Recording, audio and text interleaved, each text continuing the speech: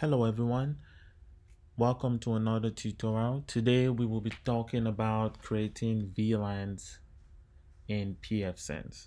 So what are VLANs? VLANs or virtual LANs are logical groups of devices that share the same broadcast domain.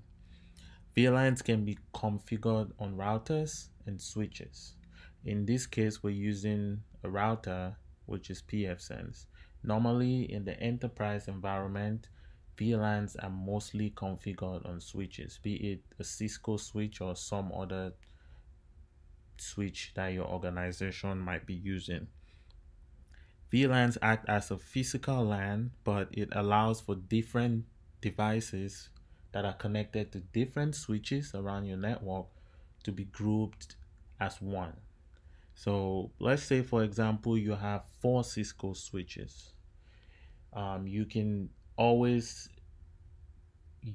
create a VLAN or groups by using VLANs to group certain devices that are connected to those switches into one.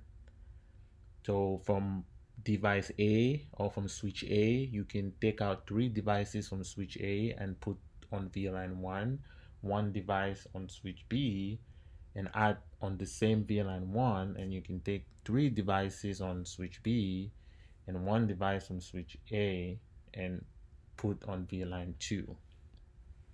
So what are some of the advantages of using a VLAN? So the first advantage I'm going to talk about is that it reduces the broadcast and size of the broadcast domains.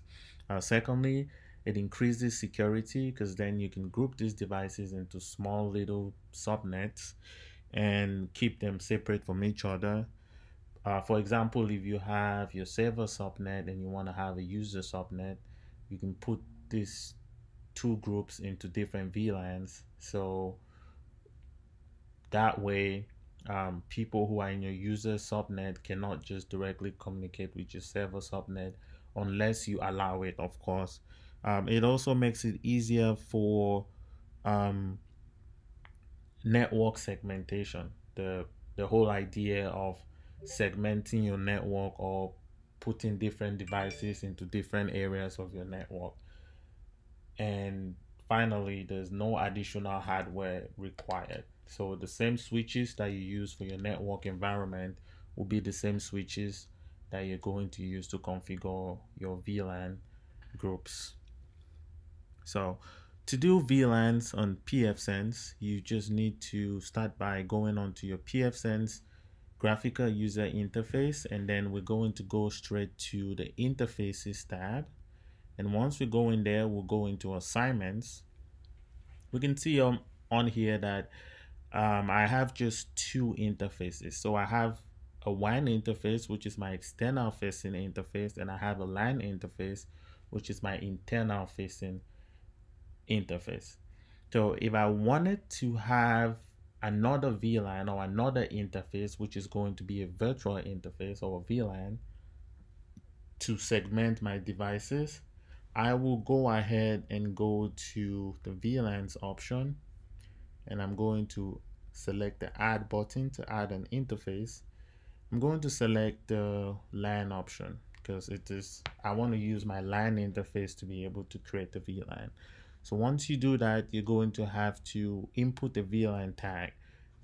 So look at VLAN tags as the identification of the VLAN. So these tags is going to be the way that your router or your switch is able to tell which packet belongs to which VLAN. So you can see on here that the range has to be between 1 and 4094. So we're just going to use the number 5. So every packet that is destined for this particular VLAN is going to have the tag number 5. The priority, we can leave that to 0, and the description, we're just going to put here that this VLAN is for our IoT or Internet of Things network. So we want to make a separate group for our IoT devices. Go ahead and save that. And once you save that, you want to come back to interface assignments. And if you look now, we have an additional available interface. So before, we didn't have this on here because we had added all our available interfaces. Now we have a VLAN with the tag number 5 available. So we're going to add that. Watch that PFsense gives it the name OPT1. We can always click on that to change the interface name to something that we want. So we're going to call this IoT network.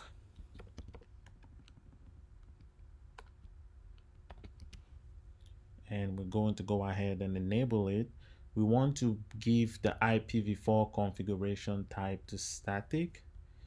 And once you come to the static IP configuration, this is where you will actually input the IP address of your VLANs router IP address or default gateway. So we're just gonna give it 10.2.100.10.254, and we wanna have a /24 network. So I'm going to hit save on that. We'll apply changes.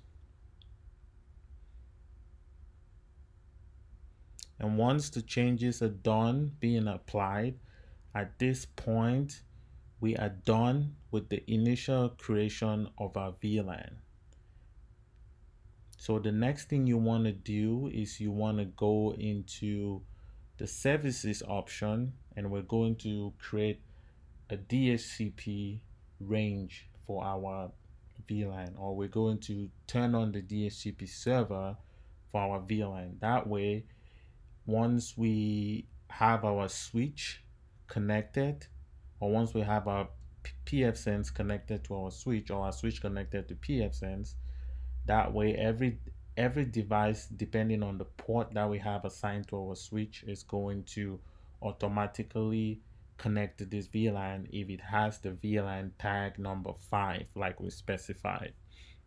So to be able to create the DHCP range, you're just going to go to services, you go to DHCP server, we'll go to IoT network. We want to click the enable button to enable our DHCP server for our IoT network interface.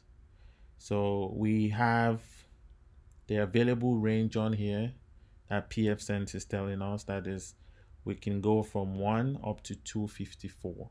But since 254 is it's going to be our default gateway, we're going to do, okay, so we're going to do 10.100 or 10.1, and we're going to take it up to 253 because we don't want it to conflict with that 254 IP address. Okay, so we're going to go ahead and then we will save that.